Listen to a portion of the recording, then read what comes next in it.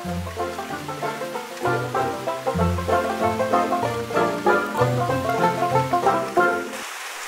alright guys, well, I had every intention of coming home from work today and revealing a second bag of Bonnie potatoes to match up the one I've just done cut dates with.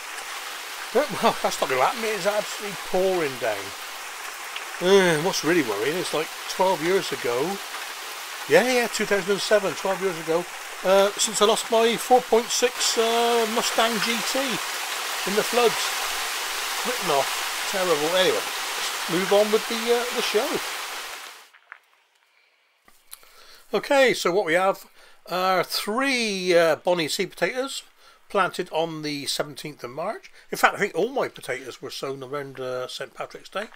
27 litre dirt bag. Clover multi-purpose compost with extra potato fertiliser.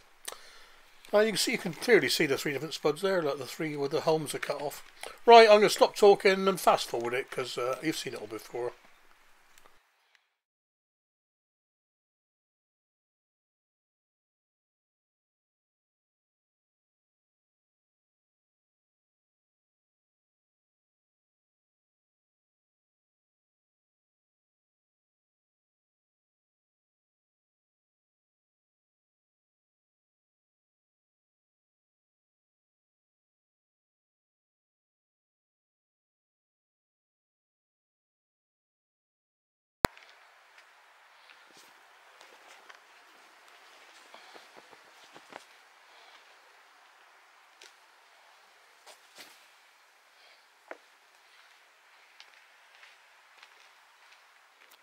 Not a bad lot really.